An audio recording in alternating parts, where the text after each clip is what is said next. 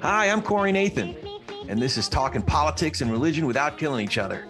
Your home for edifying, provocative, and fun conversations among high-profile public figures and regular folks like me. We talk about faith and politics and all kinds of topics that really matter in our culture. So if you're tired of all the screamers out there taking all the oxygen out of the room and you want to join us in taking some of that space back, you'll love talking politics and religion without killing each other. Thanks for spending some time with us. Enjoy today's show. Welcome. We're just diving right back in today. This is part 2 of our talk with Mike Madrid and Chuck Rocha. We got to hear a lot from Chuck on part 1 of this conversation, and we're picking it right back where Mike hopped in, and I think you'll enjoy what we have to say. Before we get started, I'd love to just appeal to you. We rely on your support to make these conversations happen. So would you consider becoming one of our patrons? Every bit counts. It's real easy. Just go to politicsandreligion.us. That's politicsandreligion.us and click on that patron app. There's a button at the top, and it'll really help us continue what we're doing, such as talking to Mike Madrid and Chuck Rocha and all kinds of other great guests. Just great people talk about faith and politics and big ideas in our culture. Yeah, so here's part 2 of our conversation with Chuck Rocha and Mike Madrid. I just started talking about money and Mike Madrid showed up. That's how it normally happens. We're 45 minutes into the conversation of Mike Madrid. I think he overheard or had like that spidey sense that we were figuring out all the ways that Mike Madrid's got it all wrong. I've been talking so much shit on Mike Madrid. I got to clean everything up now. I just came to clarify everything, all the misinformation you've been hearing for the last 45 minutes, folks. So don't worry, I'm here. We're going to clear it all up for you. Oh my God. And for all of you that's listening, what I said about math and about how much better looking I am than him and smarter than him and all the ways I had beat his ass in every election, know that he's not going to be telling you the truth if he says anything other than that. All right. So Mike, let me give you a proper intro. Yes. Folks remember you from you were on the program last year, but Mike Madrid, national political strategist, expert in demographics and Latino politics. Mike's academic work on Latino politics became the foundation for groundbreaking communications and outreach strategies in California, Texas, Florida, and nationwide. Later, Mike was a co-founder of the Lincoln Project, which played a significant part in defeating Donald Trump, but only after thoroughly annoying Trump with their hard-hitting ads, which I loved. Mike also lectures on race, class, and partisanship at USC, and he's a regular contributor to one of my favorite programs, Politicology, with Ron Steslow, where he has become known, and we already referenced it here. Mike, I eat numbers for breakfast, Madrid. And again, we've been talking quite a bit about the excellent and timely new podcast, Latino Vote, that Mike co-hosts with Chuck Rocha, who we've been getting to know really well. Mike, good to see you, man. It's so great to be with both of you. I appreciate it. And my apologies for being so late on this, but you were obviously in good hands with Chuck. Yeah, absolutely. So Mike, you've been we've been tuning in on all the things that you've been talking about on the Latino Vote podcast. So I'd like to give you this open floor to tell us where Chuck has it all wrong. Easy. Yeah, I'll go slow. Look, Chuck and I began a conversation, as the primaries were kind of winding down in the 2020 election cycle. And I've been admiring his work from afar for a long time. It's very rare for political consultants to kind of reach across the aisle like this. But neither of us were involved, obviously, in the Biden campaign, but we were both concerned about the direction of the country. Because of our expertise, we had a real keen understanding, and we've got this great insight into the dynamics of these larger campaigns and the Hispanic Latino vote. And so we reached out to each other. I don't remember how it started, but we started this conversation, and it was great for me because I got to ask, this guy who's done things in the Latino community that has never been done before. How'd you do it? What was going on? What made you guys make this decision back in the 2016 cycle? Are the Democrats doing this for this reason or for that reason? And here's what I see the Republicans doing. And it was kind of like two generals, from opposing armies coming in and being able to talk about these battle plans, not just for the 2020 cycle and for the future, but in the past too. And as Chuck will tell you, we probably don't agree on much from an issues perspective, but we really admire each other's approach to campaigns. And he does things as a Democrat that I have never seen Democrats do before. The turnout that Chuck has been able to produce is unprecedented. In fact, I used to rely on the lack of turnout and the lack of Democratic turnout operations to win a lot of my campaigns. And then Chuck kind of really started coming on the scene nationally and started turning things around with the Nevada caucuses going back to 2016, certainly 2022. The numbers in Texas start looking a lot different. And then California kind of blows the doors off of everybody with turnout. And, for years I was saying that the turnout numbers, there's just no way the Democrats can do this. I've heard labor unions saying they could get higher turnout. I've seen millions of dollars in statewide contests spent by Republicans and Democrats. Nobody could do it. And then this Texan shows up and he does it. I'm not trying to inflate Chuck's ego too much because, he's got this hat collection. If his head gets too big, these hats won't fit on his head anymore. Easy, gosh damn it. But I do admire work as a practitioner.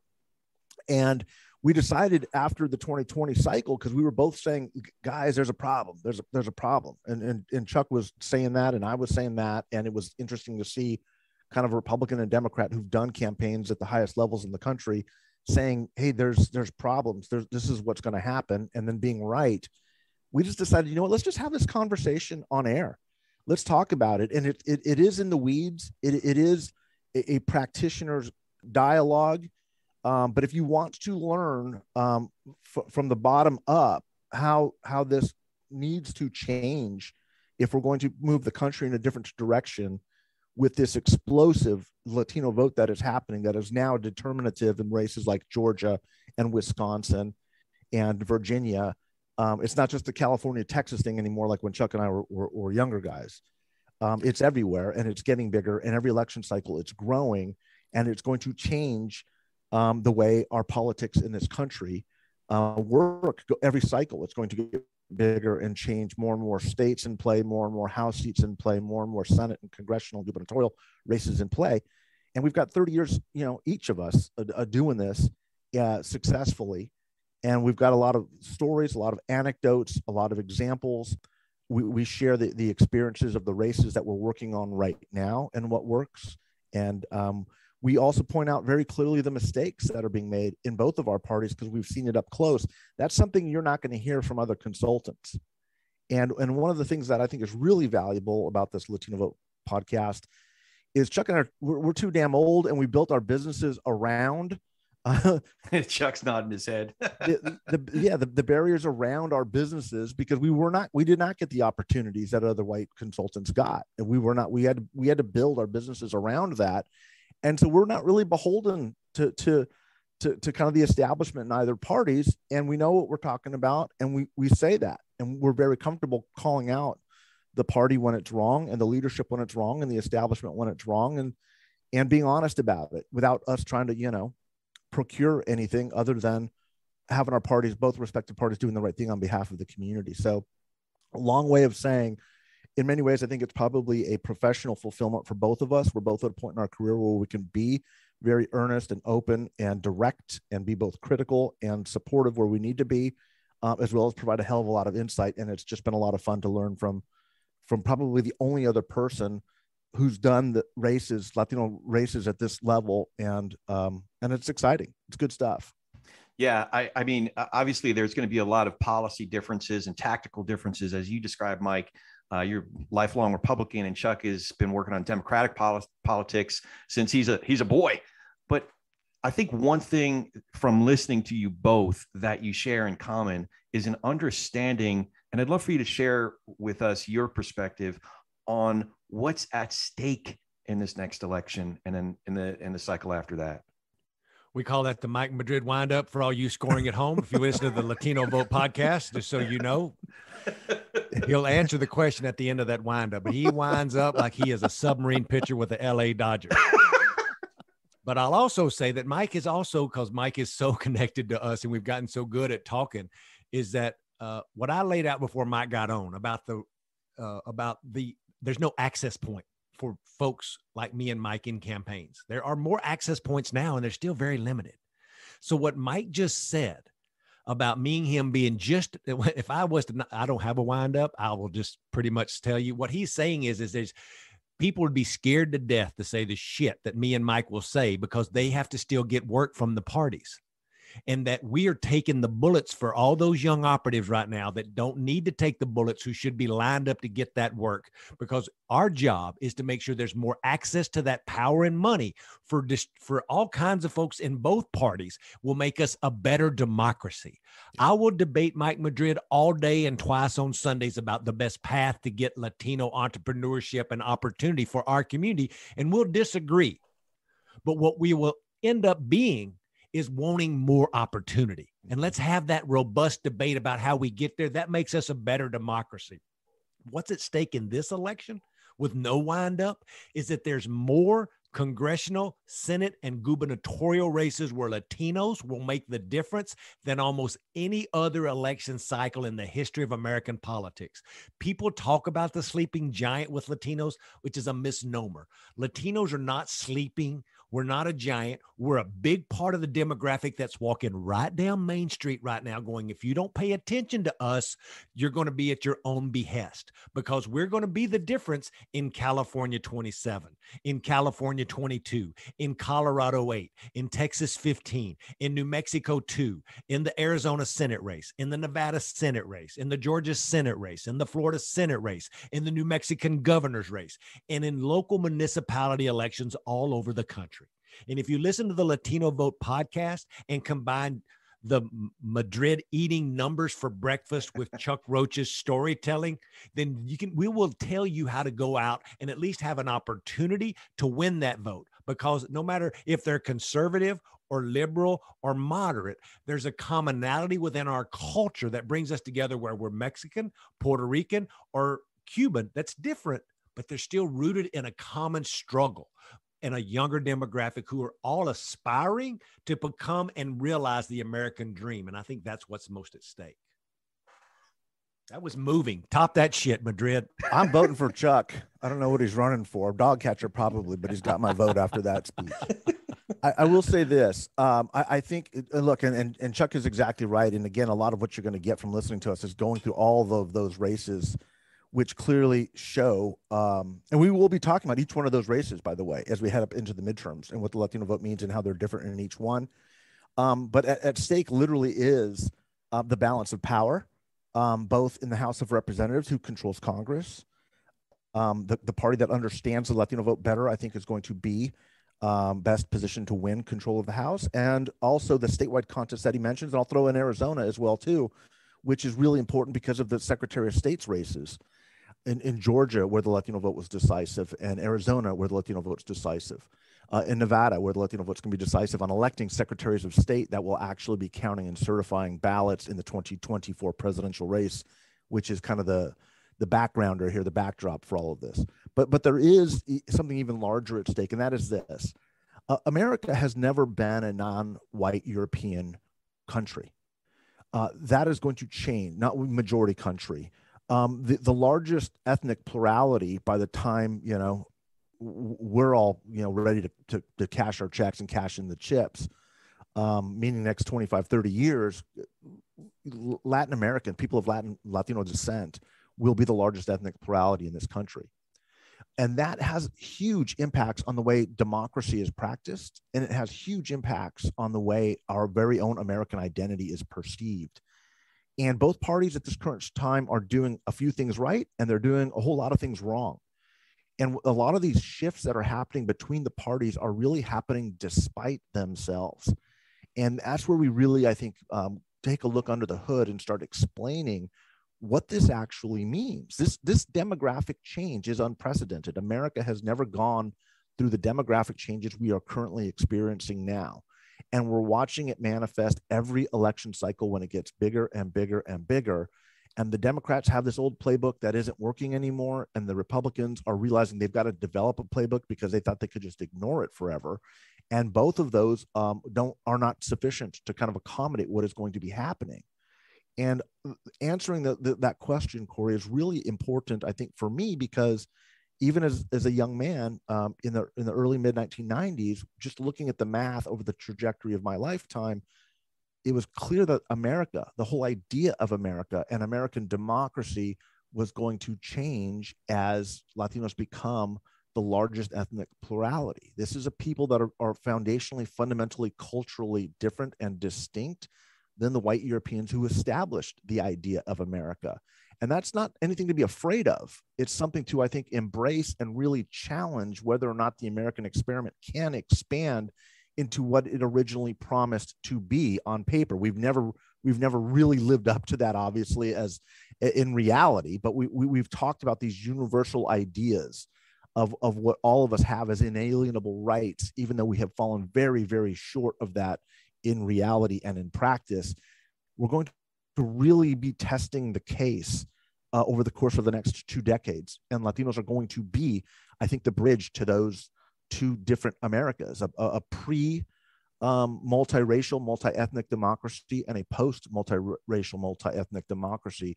And if Latinos can hold the reins of that and carry that torch forward, in many ways, I think we really become much closer to what the promise of America originally was. And that's just really exciting, I think, to watch unfold on a daily basis and race by race. Bring up some great points. I'd love to, I know that every district is unique. Every Latino voter is unique. But Mike, since I know you grew up in a district just adjacent to California 27, and Chuck did a deep dive on California 27. I'd love to ask Chuck was just sharing some of his insights about this district, but I'd love to ask about, a lot of folks assume that immigration is the leading issue for Latino voters, right? But polling here generally shows otherwise.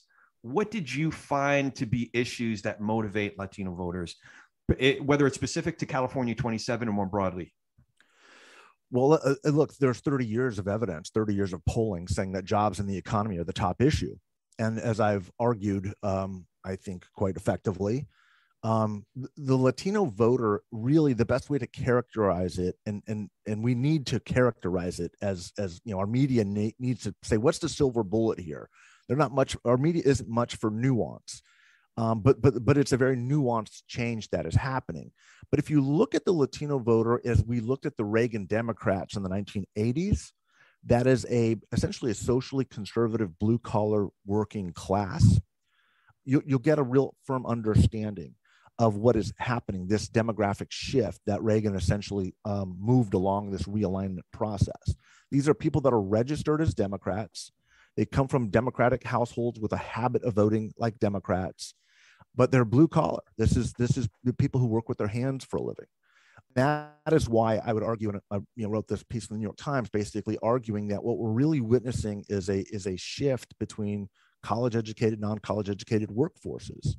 And the interesting about this congressional seat, Corey, that you're in and that I grew up in and did my first congressional races in, and that Chuck was talking about, is you actually have a higher number of college-educated voters, including Latino suburban voters. In fact, Congressman Mike Garcia is a perfect embodiment of that. He's the son of immigrants, went to a military academy, and has now moved, his political leanings have moved to the right. It's a very typical acculturation process. It's not unlike the friends and neighbors that I grew up with, because that's the neighborhoods I grew up in. And what it, I think, signifies, in fact, as Chuck correctly pointed out, with the exception of the Valadeo seat in California, the 2 congressional seats in Orange County and the Mike Garcia seat, those 3 seats have among the highest number of college graduates of any congressional districts held by Republicans in the country. And the more education you have, the more discerning you become as a voter. And it's why they tend to be moving more towards the Democratic Party. That's problematic for Garcia. He just lost Simi Valley portion of the district. He's in deep trouble. He probably doesn't survive this election cycle. And I think that seat will go to the Democrats this election cycle, in part because of college-educated Latinos who are buying homes out in the suburbs and defying kind of this stereotype that it is only immigration issues that we are, concerned about. If you're in David Valladeo's seat in the Central Valley, immigration is a much bigger concern because the workforce there is almost entirely, agriculturally based, and there's a lot of immigrants that are looking for a redress on those issues. That is not the case in the Santa Clarita Valley in California at all. These are voters, again, that are basically equivalent to their college-educated white peers who live next door. And so the immigration issue is not helpful in terms of connecting with Latino voters at all, the way other issues are that are resonant with non-Hispanic whites. I'm Brian Kaler, the award-winning podcast host of Dangerous Dogma, the authority on questioning authority.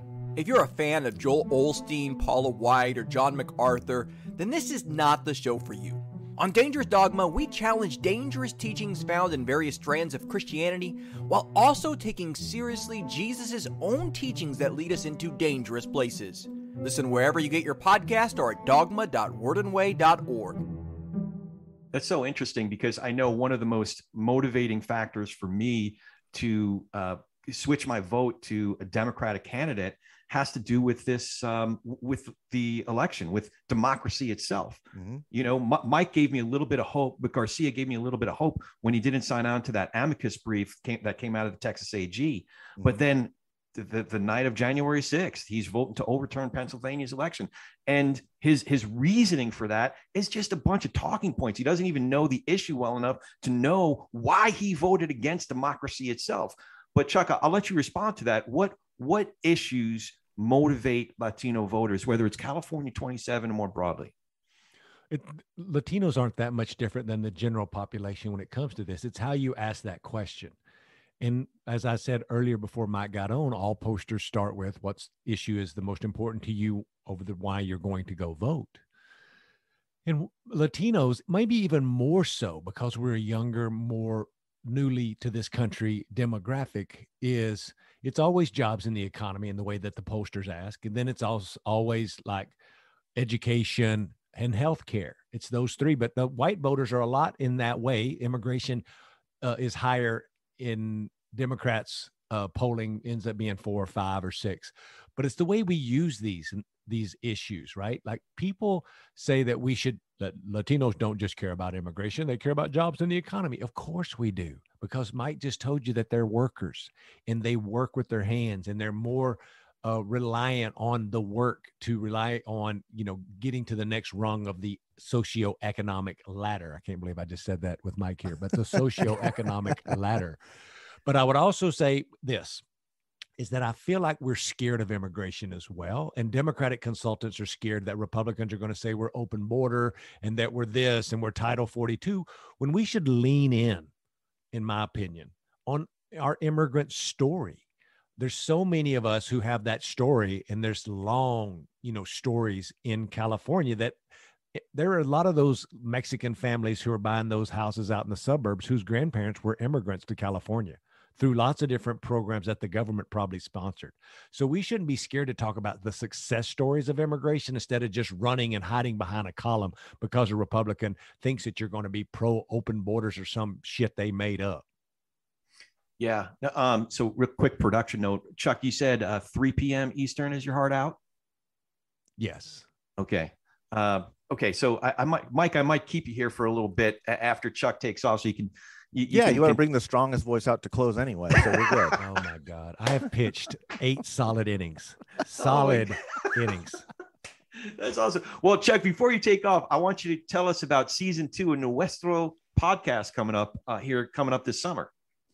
Yeah, so this summer we did a first season last year, which is much different than the Latino Vote podcast, where we take stories of Latinos from all over the country and highlight their immigration story, what we just talked about, and their success stories, Latino business owners, Latino activists, even Latino senators. Mike, I got Senator Alex Padilla. I interviewed him last year.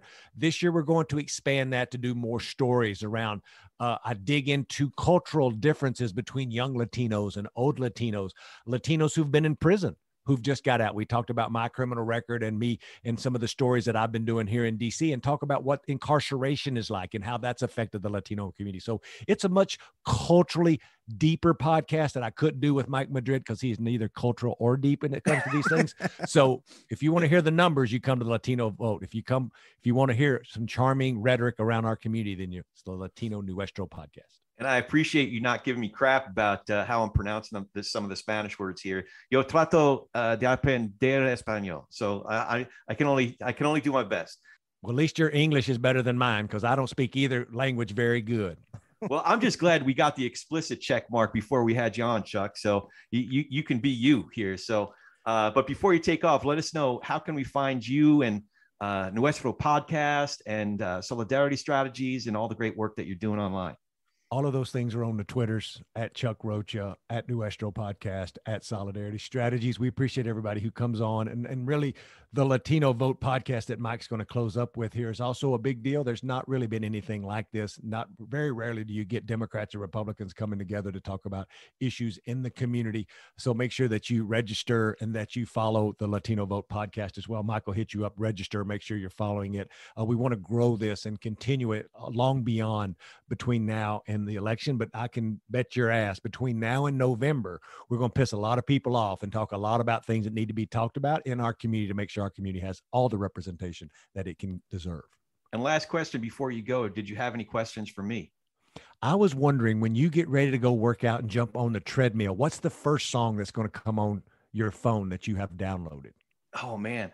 So my usual go-to is some hard rocking live version that Blues Traveler does. I'm on a Blues Traveler kick because Popper, John Popper, best harmonica player in the world for my money. He actually did us a huge solid and came on our program. And even though he's a musician, he was very, very cool about talking about politics and religion. So I'm going to give them some love and say that's my go-to when I'm starting to work. But I haven't worked out in a while, so as you could tell. Well, thanks for having Mike on. He is my spiritual advisor, so he'll be giving all my religious content for the rest of the podcast. Fair enough. Thank you, Sensei. Talk to y'all later. See you, You bet, Chuck. Good talking to you. All right, now we can have all the real information, Mike. He's great. Chuck's great to work with. Oh, it's great getting to know him. Love talking to him. I appreciate you introducing us. Yeah.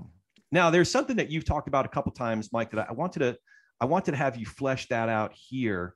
Chuck and I were talking a little bit about polls, and in particular with regard to Latino voters. Yeah. There's something amiss there. A couple things that you mentioned, in particular, sample size. Yeah. As well as when we're factoring in California's Latino voters, as opposed to looking at the rest of the country. Can you flesh that out a little bit for us? Yeah, it's a great question. And it's really one of the biggest challenges to understanding whatever this quote unquote Latino vote is. So the first is, let me talk about sample size. And then when I'm done that, bring me back into the California exception, because I think it's one of the greatest untold stories in politics that's happening right now and will define kind of our national politics for the next decade or so. So sample size is very important. And what most people don't understand is, even though there's about 180 million Americans of voting age population, eligible voting age population, we can look at that 180 million voters scientifically with a sample size of about 1,000 people. And that captures the different gradations of age, gender, geography, ethnicity, race, income levels, to give us a scientifically valid sample of what the other 180 million people think. And again, there's a science to this. This is scientific data engaging public opinion. And while there are variations, there's obviously variations in science. We continue to kind of refine what it is that we're doing. The challenge with the Latino vote as it's growing, and because of the diversity in the community, is if you accept the fact, as you should, that about 11% of the population is currently Hispanic, then of that 1,000 people that you're polling, about 110 people are of Hispanic descent. Now, scientifically, you can come up with a valid statistical model of 1,000 people to represent that 180 million. But when you shrink down to 110, you have a larger margin of error, considerably larger. In fact, it's probably 10 or 15 points, maybe even bigger.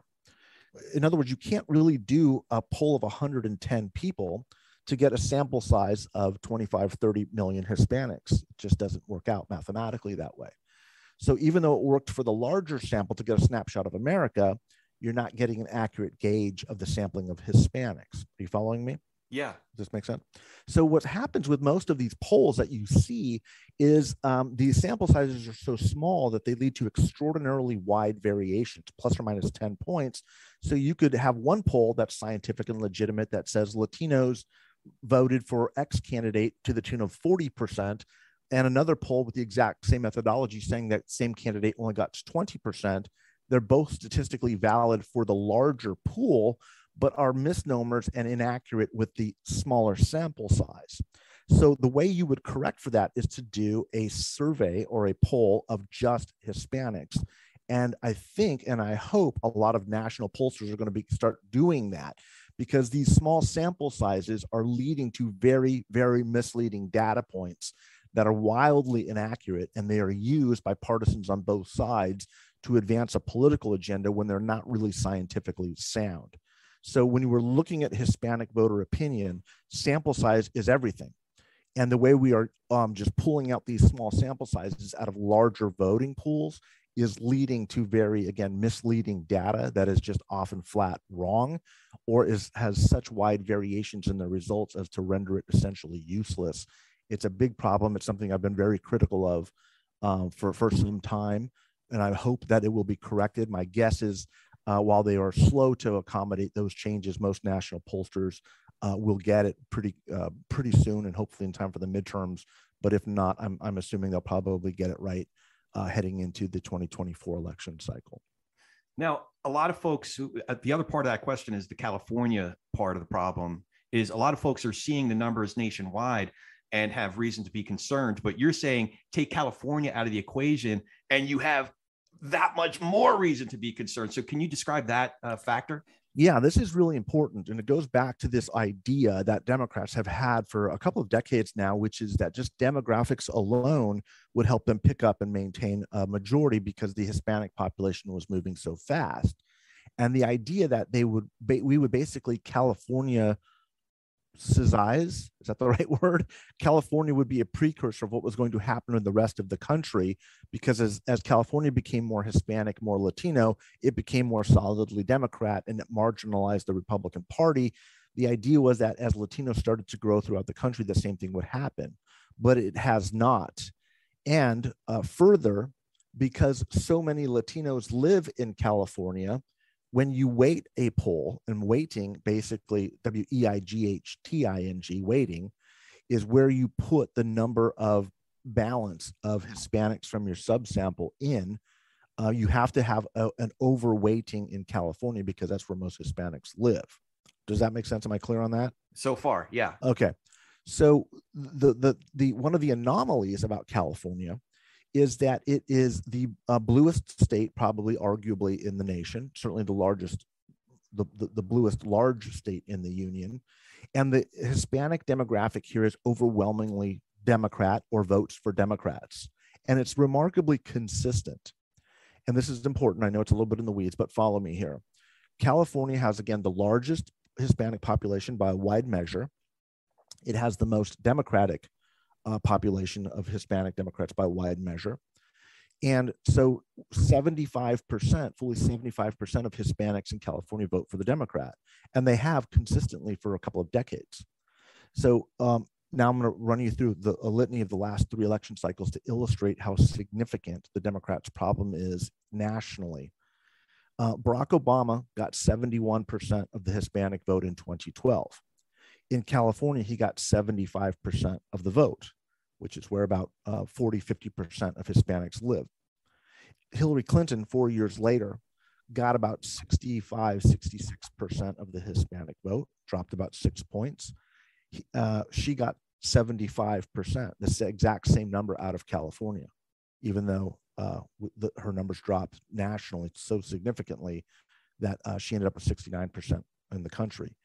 Fast forward again 4 years to 2020, Joe Biden gets 59% of the Hispanic vote. In California, he gets 75, the exact same number. So what that means is the Hispanic vote outside of California is dropping at such a precipitous rate for Democrats that California is masking the actual demographic and political transition that is occurring. Is that clear? Yeah. I mean, when you bet the fact that it is the largest Latino population, and that number has stayed 75%, it means that the fact that we've gone from 71% to 65, 66% to 59%, it means that the rest of the country is even worse than that. That's exactly right, by a wide measure, because the numbers in California are so disproportionate that the numbers that Democrats are getting are overwhelmingly reflective of the California electorate, which is staying solidly blue. In a state that is solidly blue, it's arguable that those votes really don't count much because California is going to go blue anyway. So the rest of the Hispanic electorate is dropping at such a fast rate that it's pulling down even the strong weighted tendency that is the California Hispanic vote. You characterized it perfectly with what's going on. So when you start to hear about these shifts that are happening in the Rio Grande Valley in Texas, in Virginia, in New York, in New Jersey with the off-cycle elections, in Wisconsin, in Georgia, everywhere with the exception of Arizona and California, this dramatic shift is occurring, and it should be setting off a 5-alarm bell for the Democrats, because the problem is much, much greater than even the national polling suggests, because the problem is happening in non-blue California to a much greater degree than anywhere else. It's interesting because it sounds like part of the problem is that there is a lot of strategists and folks who are paying attention to this kind of thing are looking through the lens that they want to look through. Exactly. It's like an a priori way to approach these numbers. And it's funny because I saw that. I made the mistake of reading a bunch of the comments to your New York Times piece that came out a couple of weeks ago. Mm-hmm. And it's almost like I don't care about the numbers, right? Because I already decided what I want the facts to be, regardless of what the actual facts are. Exactly. So you're getting crap thrown at you from folks that didn't like the actual facts. Yeah, and I have not read that, but I will take a look at it now. I actually never even saw the op-ed on the New York Times page, but what I will say is the syndrome that affects kind of the Trump voter, which is when you see numbers you don't like, you immediately attack the poll. And then you start to blame the media for fooling people, because clearly that can't be the case. And then doubling down on the fact that your party or your candidate cannot be making mistakes. Those three characteristics are descriptive of both sides. They both do it, and it's horrifying for the practice of democracy. And it is just as bad on the left as it is on the right. I know a lot of your viewers probably aren't going to, or your listeners are not going to like hearing that, but it's absolutely true. And you're making the case for it. Is if I don't like what a poll says, immediately I attack the poll, then I blame the media, and then I double down on the fact that my guy can't be making a mistake. I mean, if that doesn't sound like Trumpism, I don't know what is. But that's the exact same dynamic that are happening with Biden voters and Democratic voters at this time. And what it does is, rather than allow you to look at something scientific, and that's the irony, it's science. Polling is a science. Okay, just the same way dealing with COVID was a science. If you're denying science, that's a red flag. That's a problem. You can't address the underlying problem. And the irony is, this is all very fixable for Democrats. They are just refusing to acknowledge a problem and saying, well, that can't possibly be. You can't possibly be right, because we are smarter, more virtuous, more correct, on the right side of history, whatever language you want to use. And that's a problem endemic to both sides, is this refusal to acknowledge that there are course corrections that they need to be made. But it's also why there's such a huge opportunity with the Latino vote for the party that finally figures it out and is willing to adjust, learn, and pick up these votes. Yeah. Yeah. Now, I'd like to ask you a little bit about the New York Times piece, but before we do, so we're beginning to get a little bit of a diagnosis of some of the problem, but what is some of the prescription? What can be done better? Whether it's, and listen, I'm still somewhat agnostic. So in my district, it is a binary choice. It's either Christy Smith, I think she'll be the Democratic nominee, or reelecting Mike Garcia. But there's other choices, like in Georgia, I think it's Georgia 14, is that MTG's? Yeah. A Democrat's not going to get elected there. So there are a few Republican candidates that look a lot more like a John Katko or Adam Kinzinger. The Adam Kinzingers of the world, that So listen, let's get behind some true conservatives, some real principled conservatives.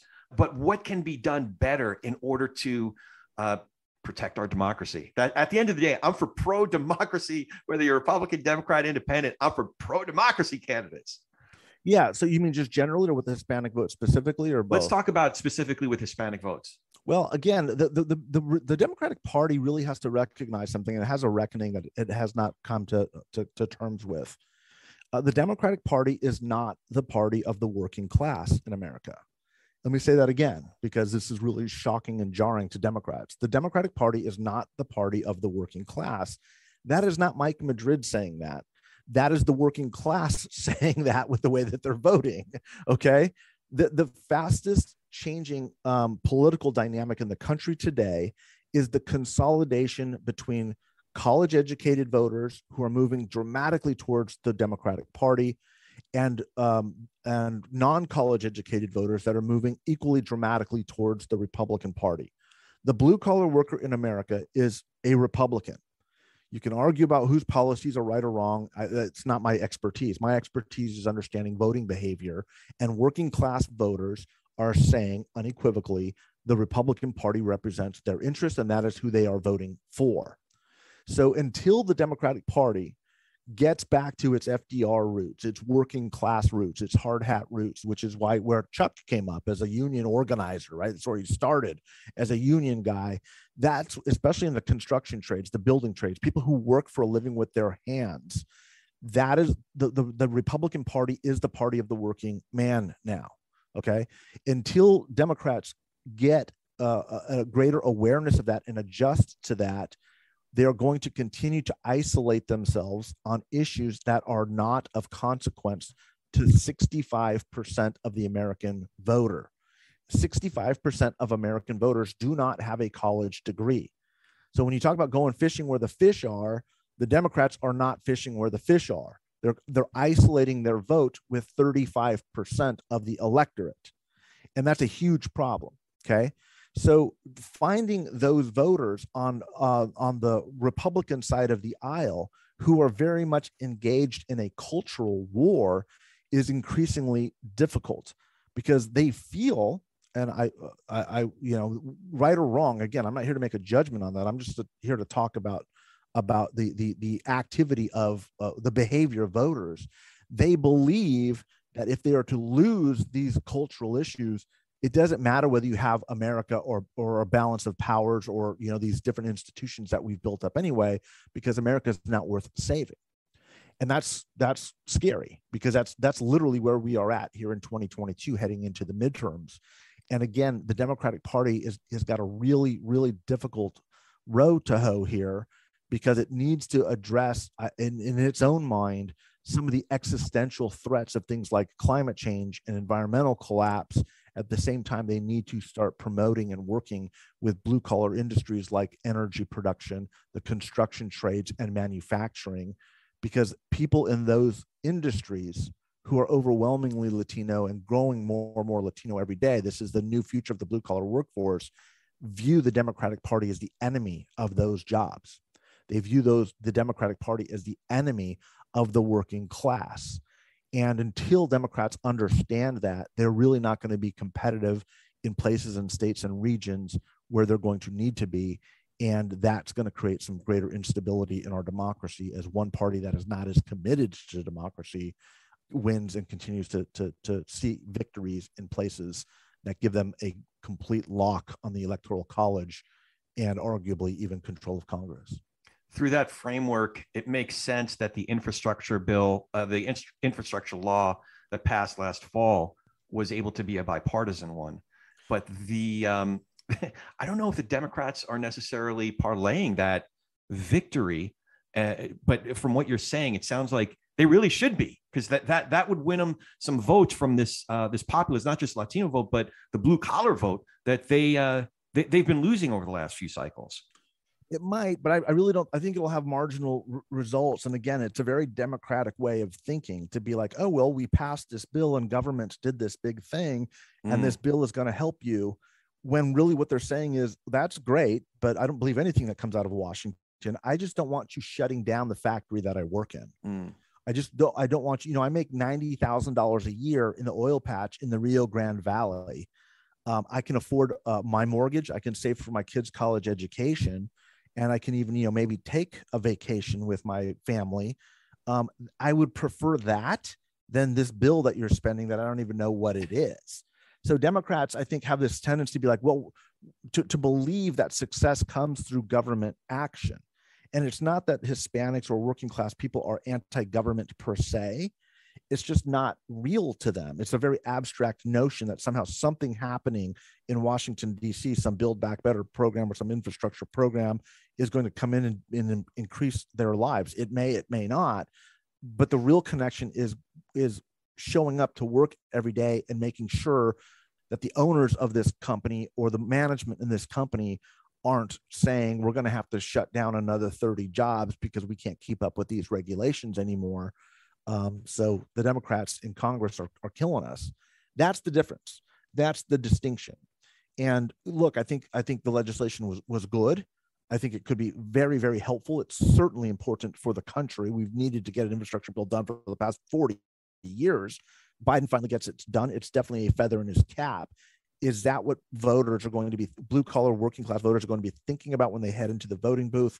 No, not very likely, very de minimis, especially when they view much larger threats to their industry and their income and their livelihoods coming from the Democratic Party. I do, since you're on, I have to tell you that I've shamelessly stolen that phrase, de minimis. It's become one of my favorite phrases. Anyway, but what you're talking about, you dealt with in that piece that I referred to that came out in the New York Times. It's called "While Democrats Debate Latinx." I don't even know if that's how you say it. Yeah. While Democrats debate Latinx, Latinos head to the GOP. Got a lot of buzz. Like I alluded to already, it raised a lot of eyebrows. So can we talk about that for a second? Sure. Where are you coming from with that? Well, and again, I think it's really important to understand that we are in this era of negative partisanship. And what that means is people are voting more against things than they are voting for things. And I make it very clear in the piece, it's not that the Republicans have found some sort of a silver bullet or do anything particularly new or accurate. I mean, what they're doing now is the same crap I've been watching them do for the past 30, 35 years. Okay, so this shift towards the GOP is really not shift towards the GOP as much as it is a shift away from the Democratic Party, which is a very important distinction. It goes back to the last major realignment in American politics where Ronald Reagan, and I quote this in the piece, famously says, "I didn't leave the Democratic Party left me." There are the fastest changing dynamic, again, in American politics is the consolidation of college-educated people and non-college educated people in different parties. College educated people going to the Democrats, non-college educated going towards Republicans. We just talked about that. The most important thing to understand about that is those are two completely different cultures. The college educated voter in America that is working in a high-tech, high economy, new economy job is much more optimistic about the future of America, much more optimistic about the future of their standing economically, much more comfortable with the changes in society that are occurring on everything from the demographic grouping to LGBTQ issues. Those that are non-college educated working in traditional industries are much, much more pessimistic. They're seeing their industries in decline. They see far fewer options economically. They rest and hold onto the cultural anchors that are much more traditional and don't like seeing the demographic or more progressive changes that are happening in society as a way of allowing them culturally to kind of hold on to their American identity. These are complete odds, and it's directly correlates to whether or not you have a college degree. And so as a result, this tension has created this red-blue dynamic, which is almost 50-50 in this country, and it's really starting to tear apart this country at the seams. The argument that I make in this New York Times piece is that Latinos are the new fastest growing segment of the non-college voter base, and we should not be surprised that they are behaving like non-college educated voters. Again, and I called them out, basically saying the Latino voters essentially the Reagan Democrat for almost essentially the same reasons. And the Democrats have the luxury of talking about these nuanced cultural gender and demographic issues, which in their view is changing or addressing the problems of tolerance or structural racism in the country, which are virtuous, but completely detached from the reality of working class people. And that's why I said earlier, the Democrats' biggest problem is they are completely alienated from working class people in this country. These derisive terms about cultural elitism, I think there's a lot of truth to that, but it's not that Latinos are anti what they're saying. It's just alien to them. It's like, what are you talking about? I don't know what Latinx is. And I point out the fact that 97% of Latinos don't use the term Latinx. Only 14%, according to Pew Research, only 14% of non-college educated Latinos have even heard of the term Latinx, while 9% of progressive white college educated voters use the term regularly.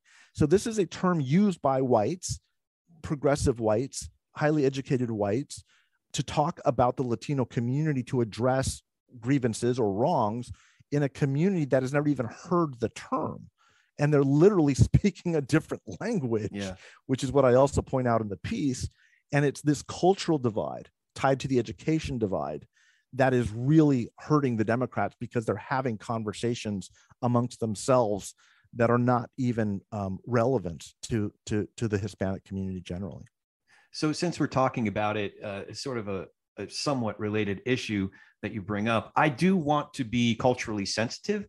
Mm-hmm. At the same time, I do not feel the need to be overly deferential to those, the gods and goddesses who determine, who seem to decide arbitrarily what words we can use and what words we can't. So as someone who is a Latino, who has also researched this matter, what is appropriate from monikers for me to use? Latino, Hispanic, what's appropriate? Well, I think let me just answer real quickly. Latino. There's no reason to change. Okay.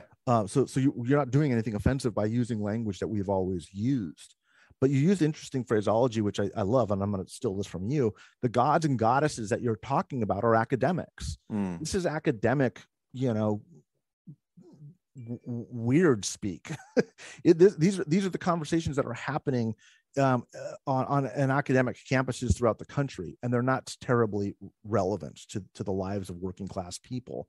And again, it gets back to this world and this cultural excess that is allowed from these elites in academic institutions. And I'm not saying that derisively. I'm saying that clinically as an observation to say we've got to reconcile these two, where academia is actually doing things that is helpful in terms of resolving the equity that exists, rather than just finding this peculiar phraseology for it to say we're somehow more woke or tolerant or comfortable, and pretending like that is actually addressing societal problems, because it's not.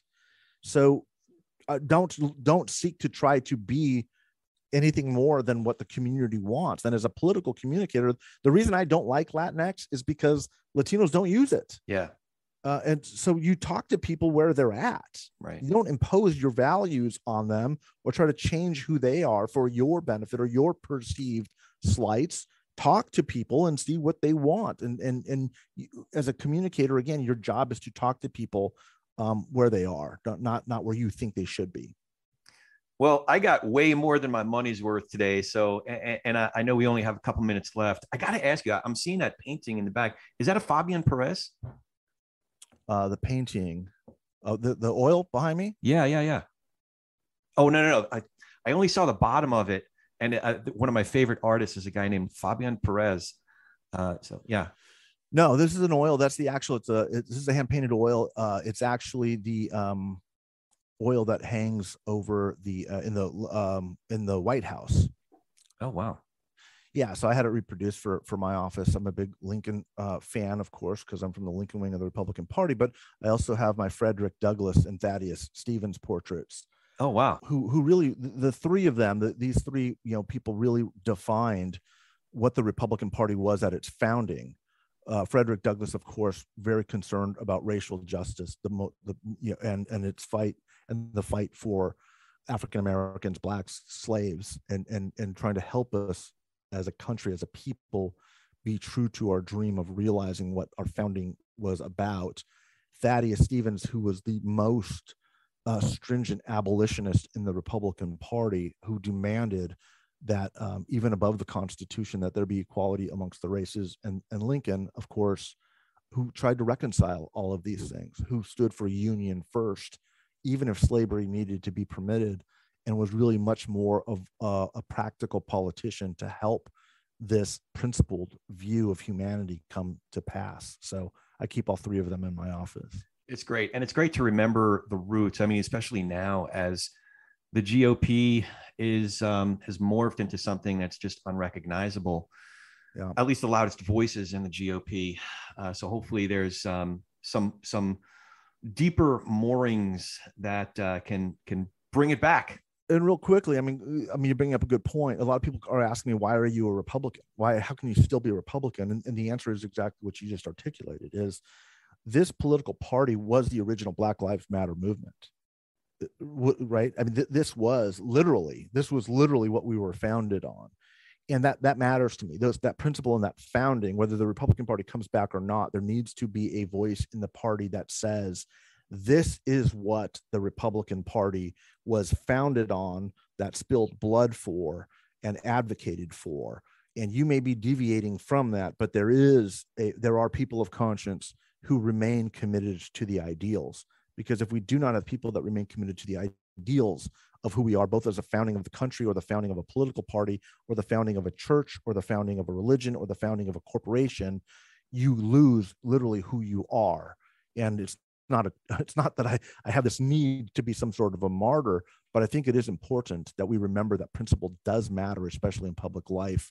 And that's kind of why I've remained to be the voice in this party, even if I may be one of the last or the last one. Yeah. Last man standing. Last man standing. Last question is, do you have any questions for me? Boy, I've got a lot of questions for you. We got to have you actually on our podcast to talk about just kind of what's gone on, and just a million media questions. Most of my questions for you, though, I think would be more personal. You're so good at this, Corey, and I love what you're doing with the podcast. I want to ask, if candidly, what you enjoy the most about it. Oh, there's so much I enjoy. I mean, the first thing that comes to mind is just the human connection. What's special about this? Can you hear my dog?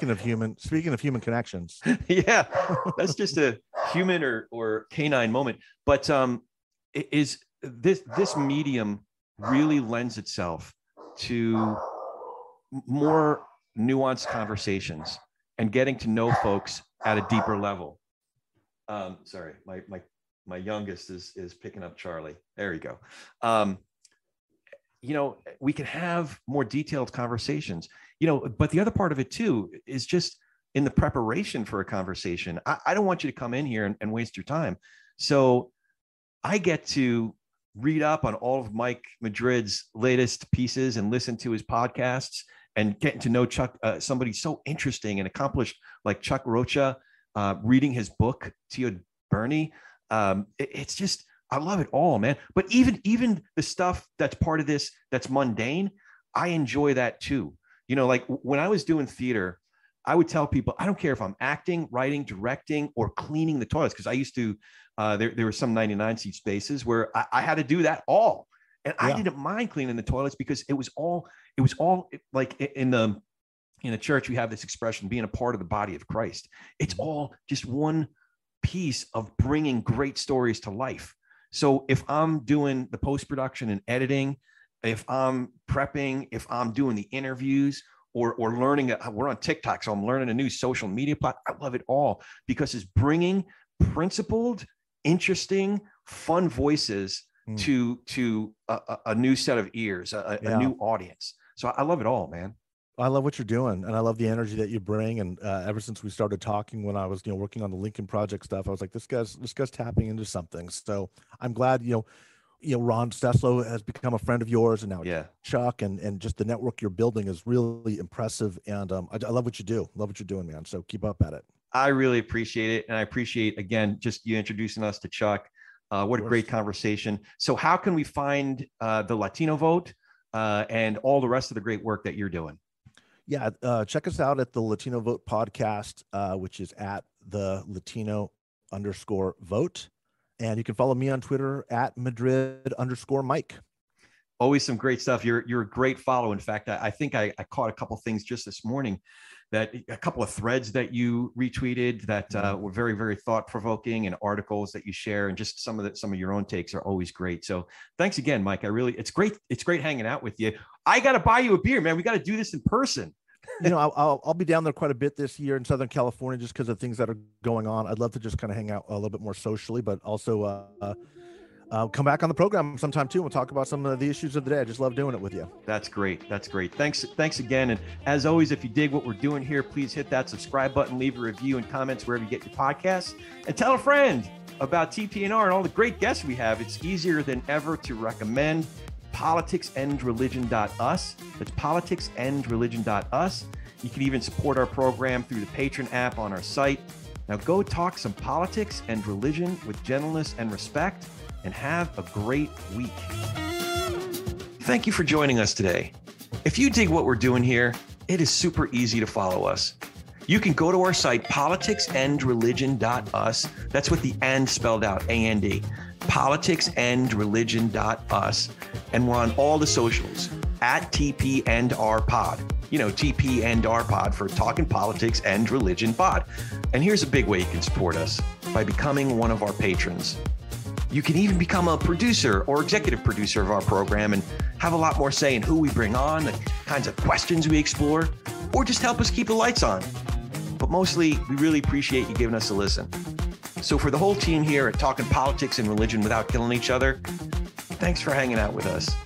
We'll be back in a few days to do our little part in Tikkun Olam.